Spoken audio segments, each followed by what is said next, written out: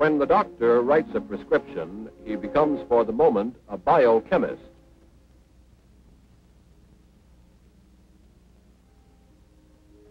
Hospital records show a weak, poorly nourished child restored to vigorous, good health as chemical balances within individual cells are brought to normal. What do we know of these chemical balances? How is it that the daily lack of a microscopic amount of vitamins or minerals can bring about such a departure from the normal? In a laboratory demonstration of intracellular balance and imbalance, the vesicant war gas lewisite is used. The arsenic of the lewisite throws out the chemical balance inside the cells of the skin.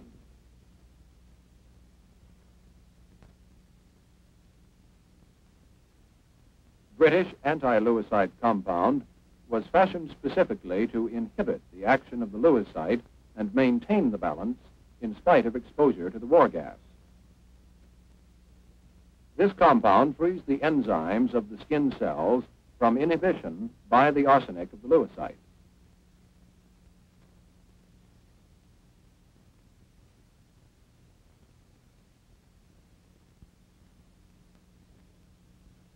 Within 24 hours, the severe vesicant effect of a minute application is clearly visible on the unprotected arm.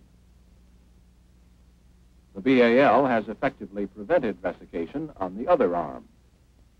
BAL is a drug made with a molecular structure designed to perform a specific action inside the cell. The search for new knowledge of the chemistry of life goes on with and beyond the microscope. The individual cell, once considered the ultimate unit of the living body, is now the continent into which the explorers of science are penetrating on their expeditions to map the pathways of molecular change. Many of the secrets of human health and well-being are located along these chains of chemical changes. This scene, the totality of glucose metabolism, is too complex to be grasped at once. We shall soon dissect it and describe the details of each part. Fluency in the language of the chemist is essential to travel inside the cell. Research at the intracellular level is complex. Compare glucose metabolism to the simple burning of glucose outside the cell.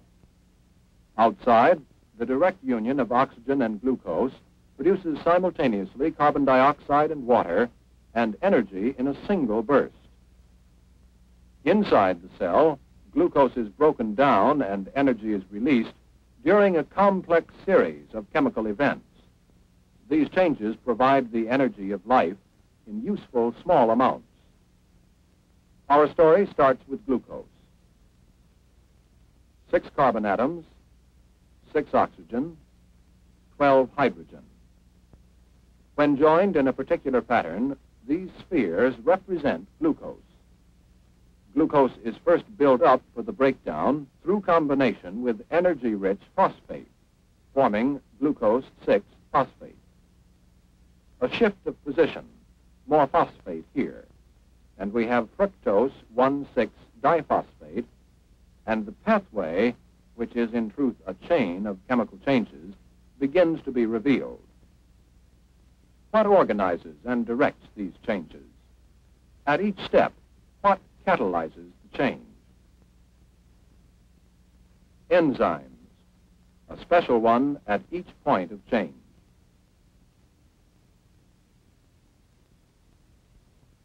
Louis Pasteur, in saving the wine industry of France, related the vintner's art to the science of chemistry and contributed to our knowledge of enzymes.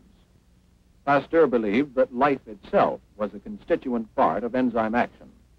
His work drew the first faint lines of the modern concept of enzyme action inside the cell. Edward Buchner added to the growing knowledge. By grinding yeast with sand and kieselguhr and squeezing out the juice with a hydraulic press, he produced a cell-free extract. Chemical compounds, not life, are within these droplets. Dr. Buchner demonstrated that the cell-free liquid retains the enzymes of alcoholic fermentation.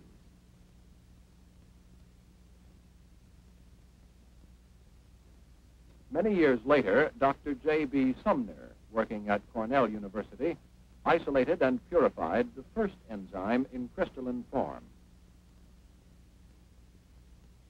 Dr. Sumner used a 32% acetone solution as the solvent to extract urease from jack bean meal.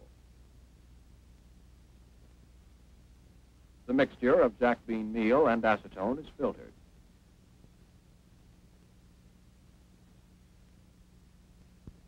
The extract contains the enzyme which crystallizes during refrigeration. The next day, these crystals are centrifuged out of the extract. In the next step, water dissolves the crystals but leaves the impurities undissolved, ready to be separated from the liquid.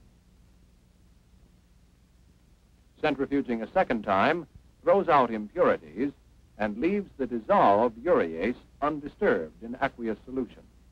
This time, the supernatant fluid is the important part, and the precipitate is discarded. Citrate buffer and acetone are added. During a second night in the refrigerator, the crystals form again. It was in 1926 that Dr. Sumner prepared to view the first isolated enzyme crystals through the microscope. 20 years later, in 1946, the Nobel Prize in Medicine was awarded for this achievement. Dr. Sumner had fashioned a keystone of the enzyme theory, purified urease crystals. In 1926, there was only one. By 1940, 17 different enzymes had been separated and crystallized. Today, the total stands at well over 30.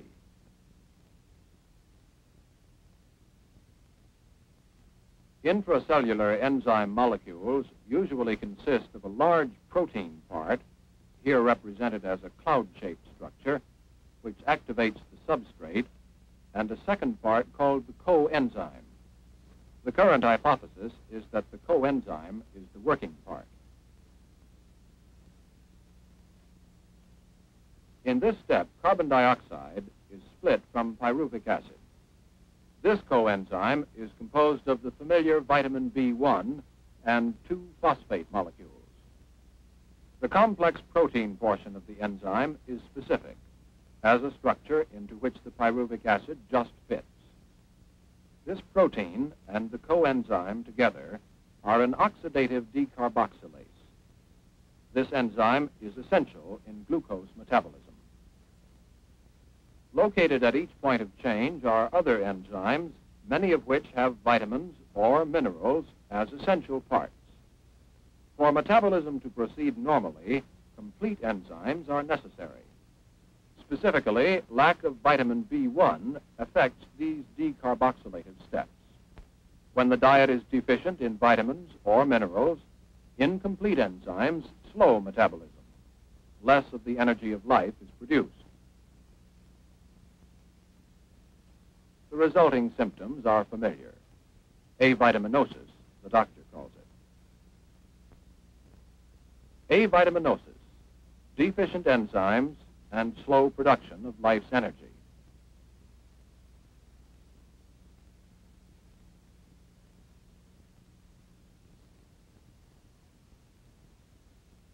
Small amounts of essential chemicals restore enzymes and speed energy production.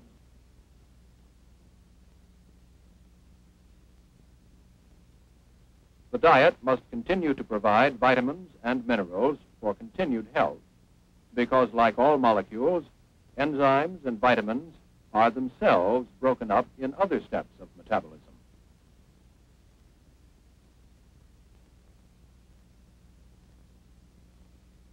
Though all steps of metabolism go on together, we study our chart in areas. The cytochrome system,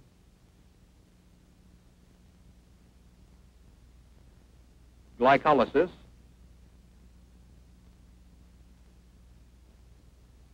the Krebs cycle,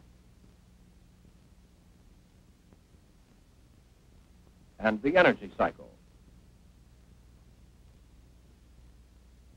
The energy cycle shows a few units of energy put into metabolism and a great many of these units emerging.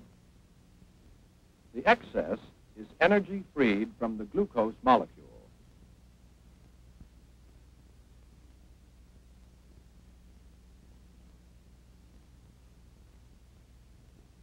About half of the energy in glucose takes the form of heat.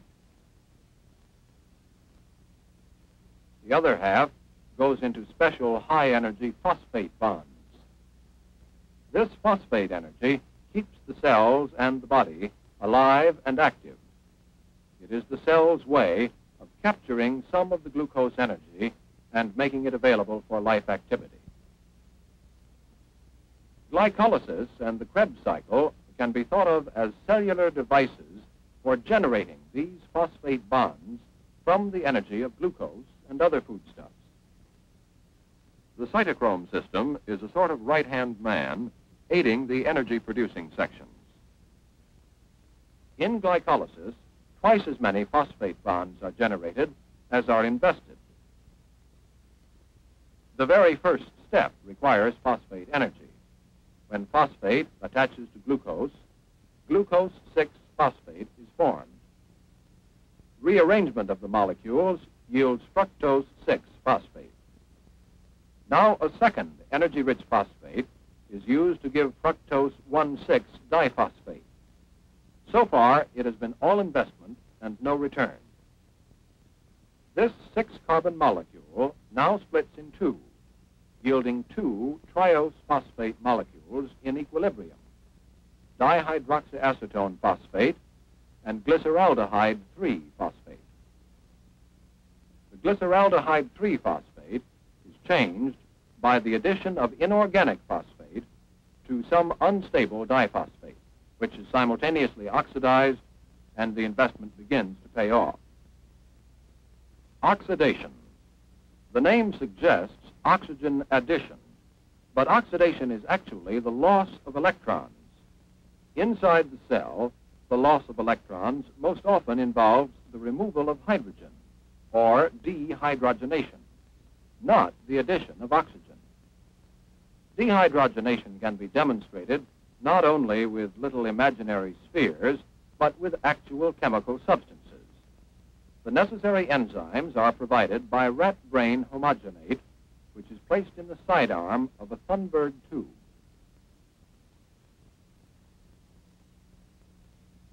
Glyceraldehyde 3-phosphate, buffer, inorganic phosphate, and methylene blue are in the main compartment of the tube.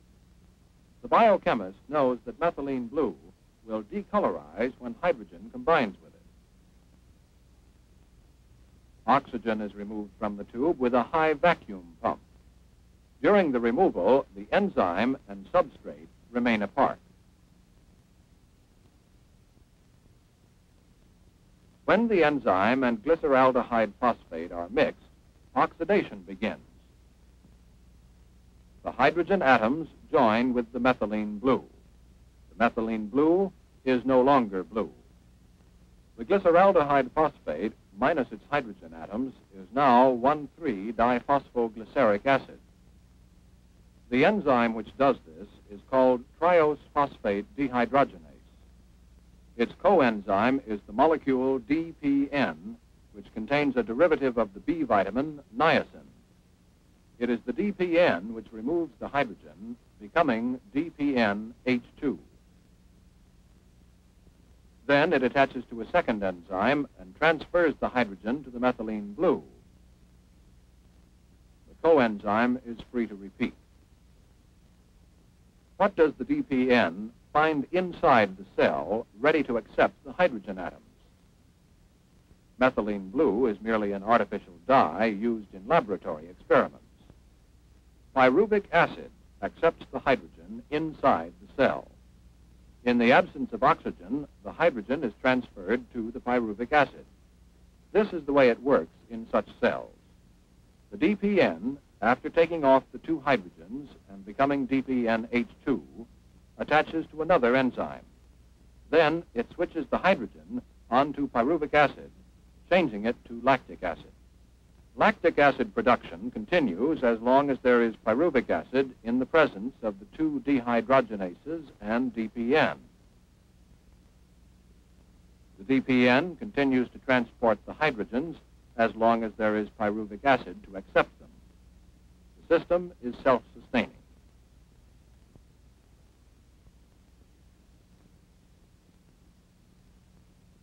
Triose phosphate is oxidized, here, as DPN transports the hydrogens. Through successive steps, pyruvic acid is regenerated. Here are these steps in detail.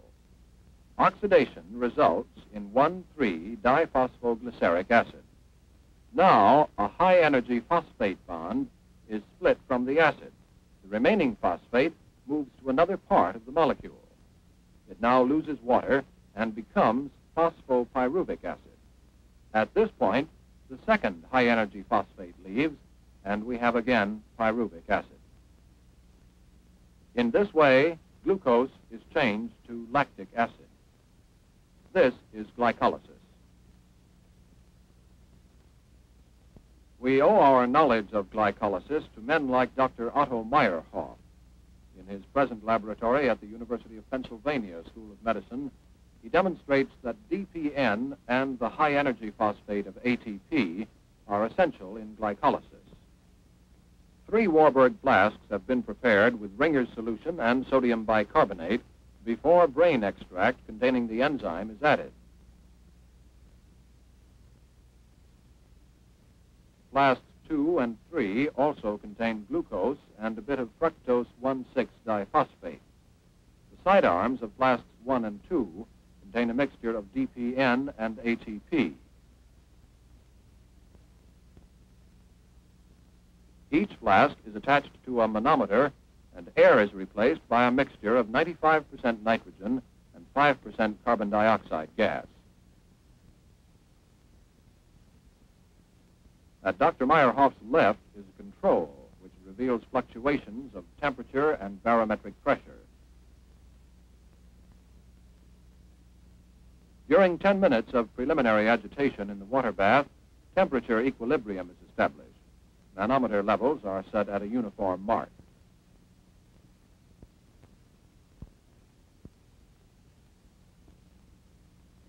Then the ATP and DPN mixture is tipped in from the sidearms of flasks 1 and 2.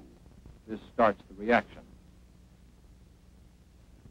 Any acid formed in the flasks reacts with the bicarbonate to release carbon dioxide gas.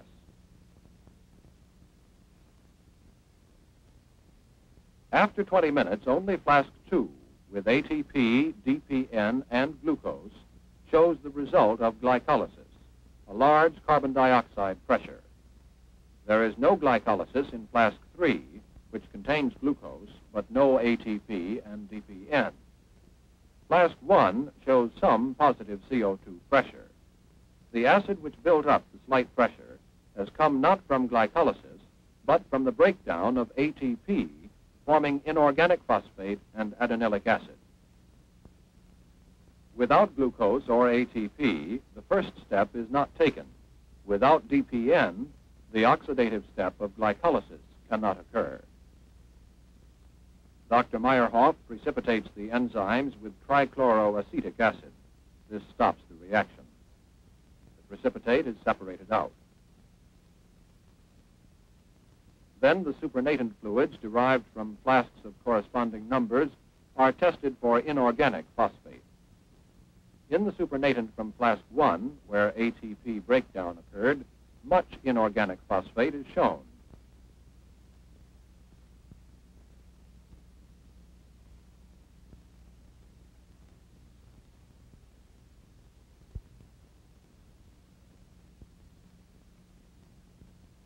In tube 2, where glycolysis occurred, the phosphate of ATP was transferred to glucose. Thus, no inorganic phosphate is shown.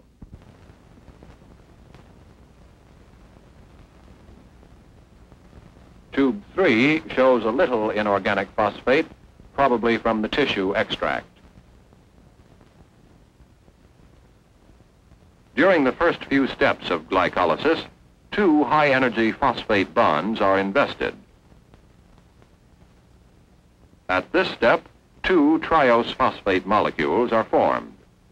These molecules take turns going down the ladder. 2 high-energy phosphate bonds are generated from a single molecule. Now the second triose phosphate changes and starts down the ladder. 2 more energy units are released from this second part of the original glucose molecule. So in glycolysis, the net gain is 4 for 2. This seems like a good return, but actually it is less than 4% of the energy inside the glucose molecule, hardly enough for the continued existence of animal cells. However, in the presence of oxygen, the cytochrome system transports the hydrogen atoms and electrons. This is a much more efficient system than glycolysis. In the first step, the hydrogen is removed by DPN and carried to the enzyme cytochrome C reductase. Here, hydrogen separates into electrons and positive ions. The ions combine temporarily with cell buffers and the electrons with cytochrome C. The electrons reduce the iron of the cytochrome C. Then an enzyme, cytochrome oxidase, combines electrons, ions, and oxygen, producing water. The cytochrome system transports hydrogen not only from the early oxidative step, but from the 5 which follow pyruvic acid breakdown. In the Krebs tricarboxylic acid cycle, about 50% of the energy of glucose is made available for use by the cell. It is in the Krebs cycle that the carbon dioxide of cell respiration is formed. 3 times CO2 is chipped from a molecule. The first time is at pyruvic acid, a 3-carbon acid which is simultaneously oxidized. Now we have a 2-carbon acid.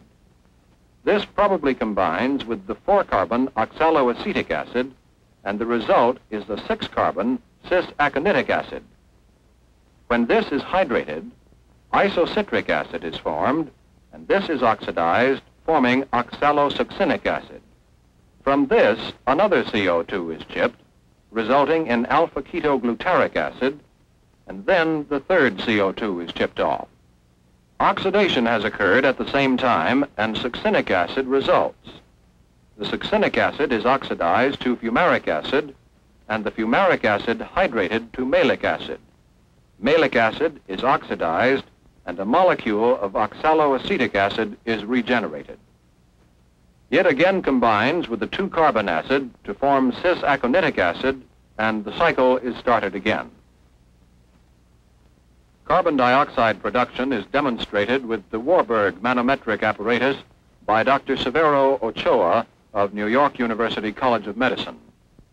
Into the main compartment of the flask go the tissue preparation containing the enzyme, oxalosuccinic carboxylase, and other components. The oxalosuccinic acid is placed in the side bulb.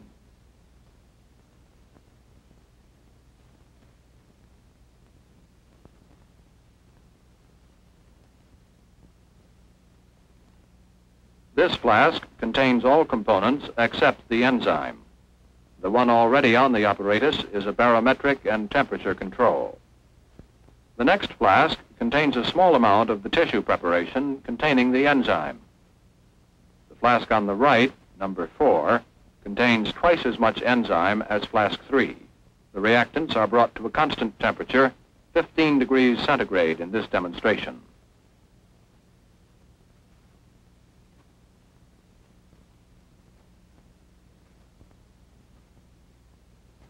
Tipping in the substrate starts the reaction.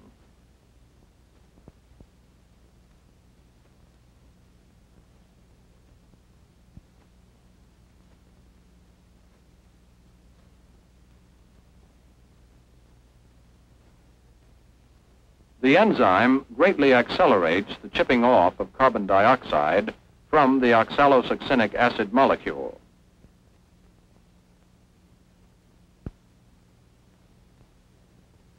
The control has remained stable. In flask 2, without the enzyme, there is little or no reaction. In flask 3, CO2 production is apparent. The manometer of flask 4, which contains the greatest amount of enzyme, indicates the greatest amount of carbon dioxide production. In the Krebs cycle, decarboxylation occurs 3 times. There are 5 oxidative steps. Dr. Ochoa shows us one of these. He demonstrates the enzymatic oxidation of isocitric acid with the Beckman spectrophotometer. Quartz cells are used. One is prepared with all components except the enzyme. The other contains all reactants, including the enzyme. They are placed in the spectrophotometer in a movable holder. The ultraviolet light source is set at a wavelength of 340 millimicrons. The substrate, isocitric acid, is added to the mixture in both cells. Only when the beam of light is directed toward the quartz cell containing all components, including the enzyme, is ultraviolet absorbed. The needle shows that DPN has accepted hydrogens. Before oxidation takes place, the DPN of the isocitric dehydrogenase does not absorb ultraviolet. It acquires this ability when it combines with the hydrogen of the substrate. The exact number of high-energy phosphate bonds liberated in the oxidative steps of the Krebs cycle is not yet known.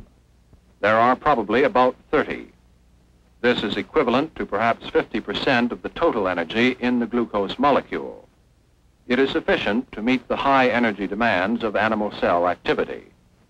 Most of this energy generated by glucose metabolism goes to the adenylic acid system. Beginning with adenosine monophosphate, it is converted first to diphosphate and then triphosphate, ATP. In the presence of the proper enzymes, the terminal phosphate is split from the ATP and begins performing its role in life processes. It phosphorylates glucose and primes metabolism. It phosphorylates vitamins to form coenzymes. It phosphorylates smaller molecules, which synthesize larger ones. The energy of ATP makes possible muscle activity. It is probably the source of energy for nerve conduction, kidney tubule activity, intestinal absorption, and other functions. The supply of ATP in any cell is limited, but there is another molecule, creatine phosphate, which acts as an emergency store of energy-rich phosphate.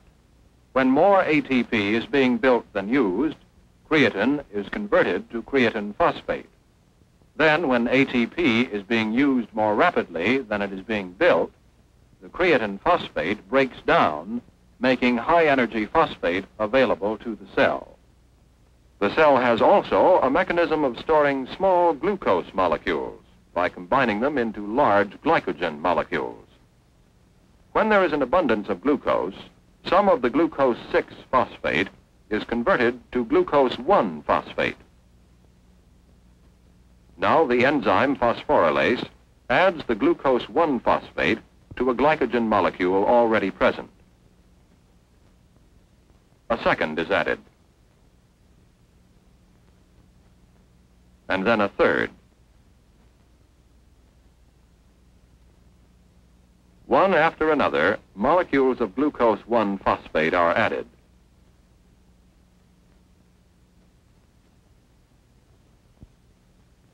A straight chain is formed until a branch occurs. Again, straight chains and branches and straight chains. The resulting polysaccharide is glycogen.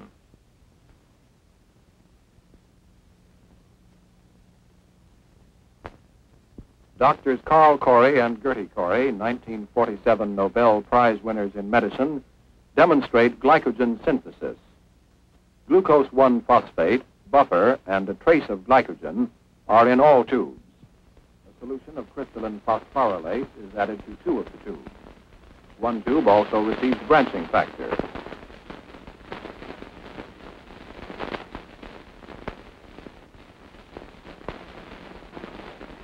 Iodine addition reveals polysaccharide synthesis.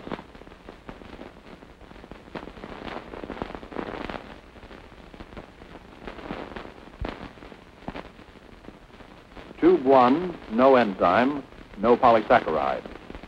Tube 2, with phosphorylase, the blue color of the straight chain starch. Tube 3, with phosphorylase and branching factor, the brown color of glycogen. Glycogen breakdown later requires less high-energy phosphate than does glucose breakdown.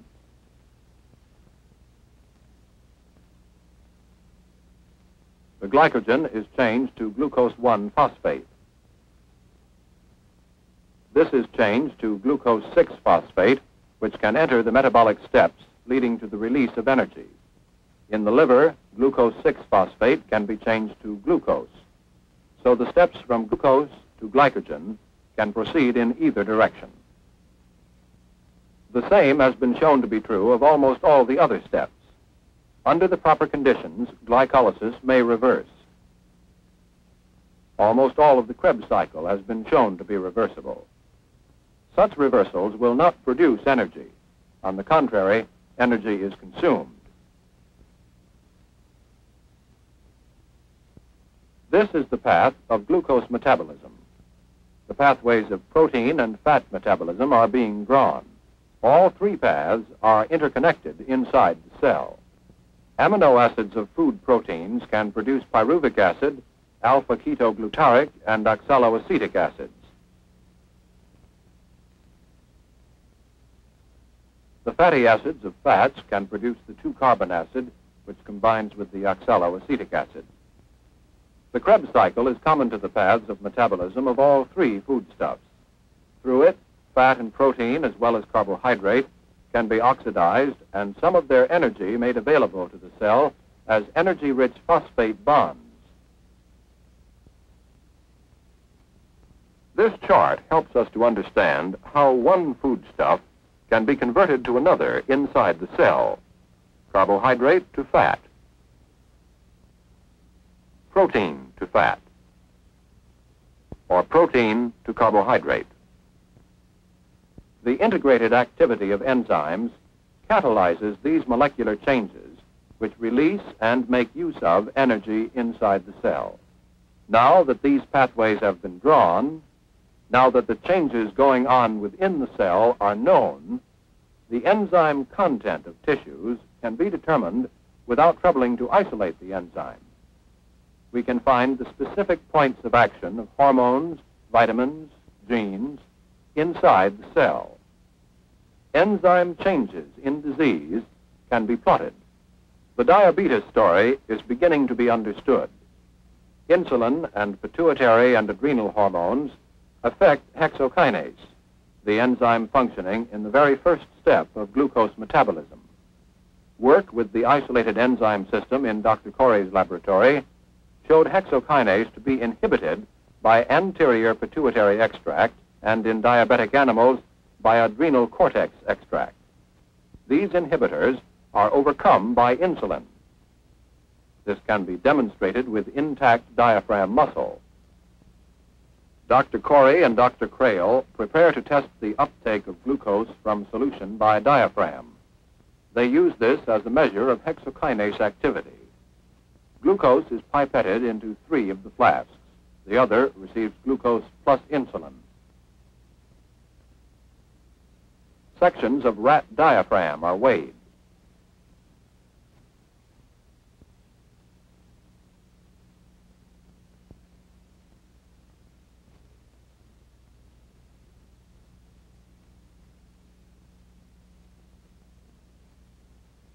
A normal animal furnished the muscle placed in one flask. Another receives diaphragm from an adrenal ectomized animal. Alloxan diabetic muscle is in the other two flasks. This is the type placed in the flask containing the insulin. After incubation, samples of solutions are removed and tested for the amount of sugar remaining.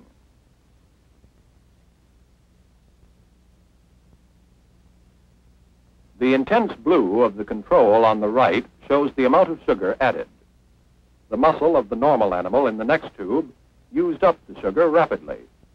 That of the diabetic animal, the middle tube, used almost none at all. The addition of insulin in the next tube lifts sugar utilization almost to normal. The adrenal-less diabetic muscle in the tube at the left uses sugar at practically the normal rate. Through knowledge of enzyme action, we are learning how insulin relieves diabetes. Knowledge of enzymes of tumors may help in the continuing fight on cancer. Dr. Van R. Potter at the University of Wisconsin Medical School assays normal and cancer tissues. The Warburg flasks are prepared.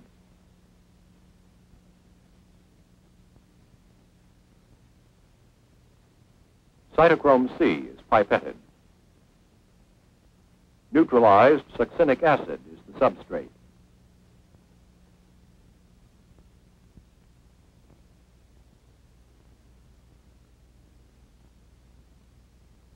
Oxygen consumption, not CO2 production, is to be measured. So the carbon dioxide produced in metabolism must be absorbed. To do this, alkali is placed in each center cup.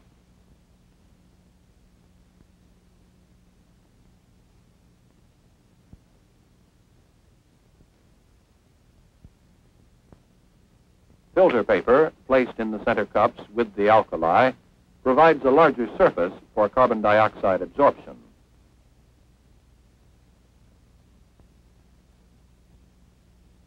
The tissues to be assayed were very recently removed from a normal and 2 cancerous rats.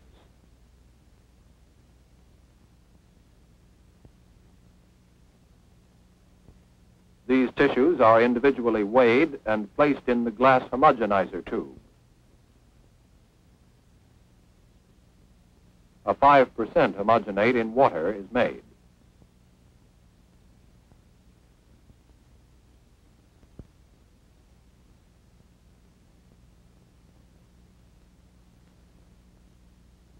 The homogenates made from kidney, liver, and heart tissue of the normal animal and from 2 cancers are the subject of the test. 3 flasks are prepared with normal tissue, 2 with cancer tissue. The Flexner-Jobling tumor and Walker 256 tumor are used. The manometers will reveal oxygen consumption. The limiting factor is succinic dehydrogenase, a vital enzyme of the Krebs cycle. The thermobarometer is at the right. After 30 minutes, the manometers show that the 3 normal tissues on the left consume a relatively large amount of oxygen, while the 2 tumors use very little. In cancer, then, the Krebs cycle seems slow, producing less energy, an important lead that must be followed up. The fight against disease continues, with weapons directed more and more rationally at the biochemical events inside the cell.